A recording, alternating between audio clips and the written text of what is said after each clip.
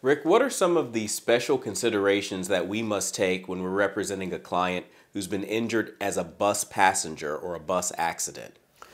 Well, when we get calls on those kinds of cases, first thing is there evidence of the ticket or the purchase of the bus ticket or credit card receipt, something that corroborates the person was on the bus.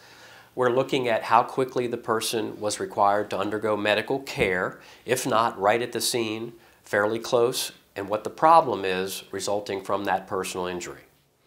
Do bus accident cases tend to have insurance limits that are important for us to consider as we are representing those clients? Because many people could be injured in the same accident. Multiple claimant types of cases, they're special issues for us to look at as a lawyer.